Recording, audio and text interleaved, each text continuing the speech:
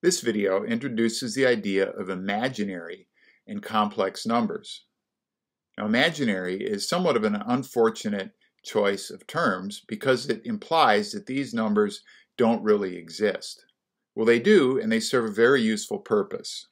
So our objectives today are to provide some evidence that imaginary and complex numbers belong, they are legitimate, they are genuine numbers, and then to introduce the complex plane.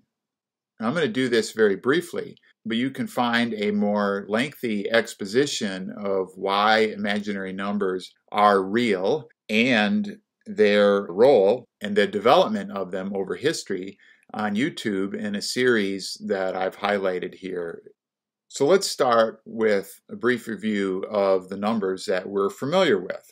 I've drawn a number line here, and I want to start with positive integers. And we use positive integers for counting objects. Now the idea of zero comes into play to represent nothing. Now this concept took quite a while to take hold in mathematics, and it emerged in the 7th century AD in India and in the 1100s in Europe, according to some of the historical sources that I consulted. So if you want to solve a problem where you have n objects and you subtract those n objects, then you end up needing the number 0. So we had a new problem here, a new concept, and we needed to add a new type of number that went beyond simply counting objects. Similarly, we can extend the types of numbers we work with to negative numbers. And that allows us to deal with concepts of debt and to solve algebraic problems like x plus 5 is equal to 2. And then you can throw in rational numbers, ratios of integers. So if I have a problem like 3x equals 4, the solution to that involves a rational number. And then there's irrational numbers like pi. The volume of a sphere, it's 4/3 pi r cubed.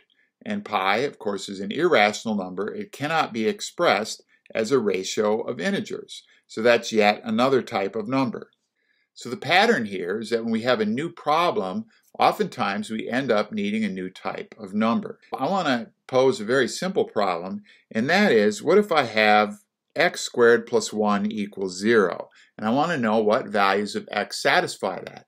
Now, the fundamental theorem of algebra says that this is a second-order polynomial, and therefore it ought to have 2 roots.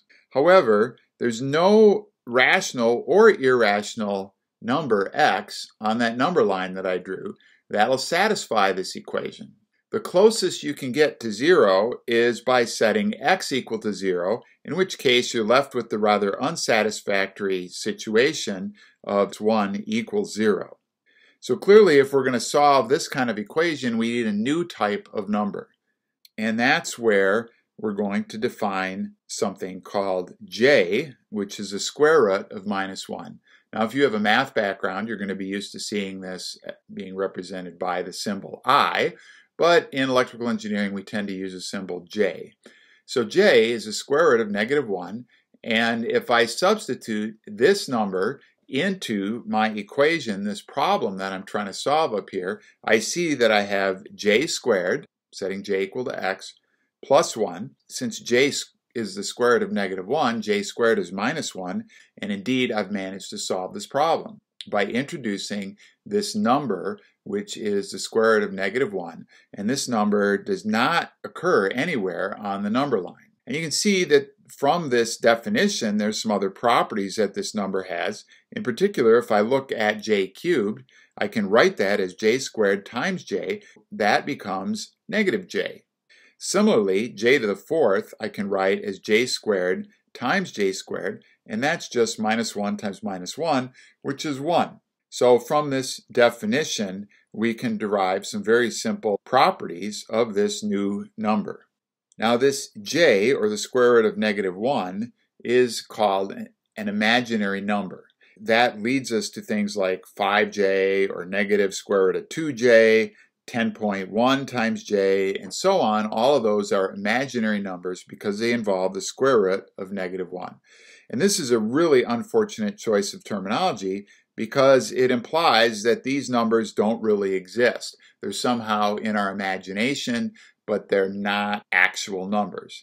They really do exist, and they serve an extremely useful role in engineering and mathematics for solving certain types of problems that we couldn't otherwise solve without this type of numbers. Now, a lot of times we have to have a mixture of number types. That is, we have a mixture of an imaginary part involving j and another part of the number which is we'd find on our regular number line. For example, if you wanted to find the roots of x squared plus 2x plus 2, you'd end up with x being equal to -1 plus j, or x being equal to -1 minus j. Both of those are solutions. So these numbers, we call them complex because part of them is an imaginary number. Now, when you get to these complex numbers, there's a very, very useful representation that's graphical, and that's to introduce the idea of the complex plane, which I've drawn here. The idea is that you graph the real part of a number on the horizontal axis, and then the imaginary part, or the part that's associated with j, you graph on the vertical axis. So if I have a number x, that's a plus j times b, then the real part of x, which we'll denote by taking re and then braces around x, that real part is going to be equal to a. That's the part that doesn't involve the j. And then the imaginary part is the part that involves the j. So Im of x, the imaginary part of x, will be equal to b. And this number x, I can graph this in a complex plane as a point, with real part having coordinate a and imaginary part having coordinate b. When we only were looking at real numbers, we had the number line, and we could put numbers along a line. Well, with this new type of number, imaginary number, these complex numbers that we need to solve certain problems, we can graph them not on a line, but in a plane. If z is -1.5 plus 0.5j, that is going to show up with the horizontal coordinate, the real part being -1.5, and the imaginary component being 0.5, so that's this point in the complex plane.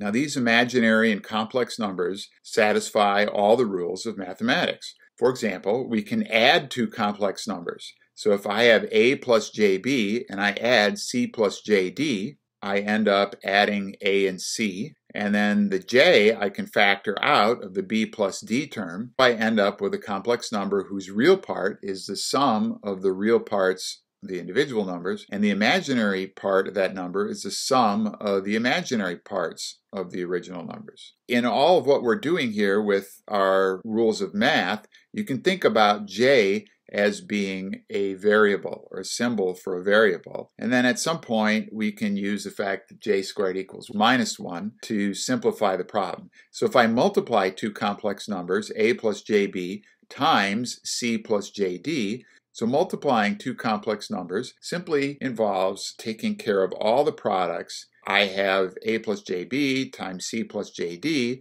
I'm going to have to multiply a times c. That gives me this term, ac. Then I'm going to multiply jb times jd. That gives me j squared bd. Then I'm going to have jb times c, that's jbc. And then I'll have a times jd, which is this last term I've written here.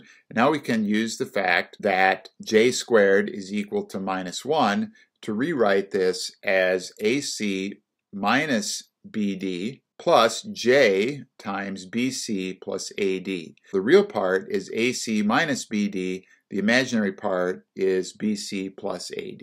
If we do an example, let's let x be equal to 3 plus j4 and z be equal to -1 plus j2. The product of x and z is 3 plus j4 times the quantity -1 plus j2. We'll multiply all the various terms in this product to get -3 plus j squared times 2 times 4, that's going to be 8, -1 times j4, so that's -4j, plus 3 times 2j, or 6j. Simplifying, we have j squared is -1, so that's going to be -3 minus 8 plus j times the quantity 6 minus 4. So combining these terms in the real and the imaginary parts, we see that we get -11 plus 2j.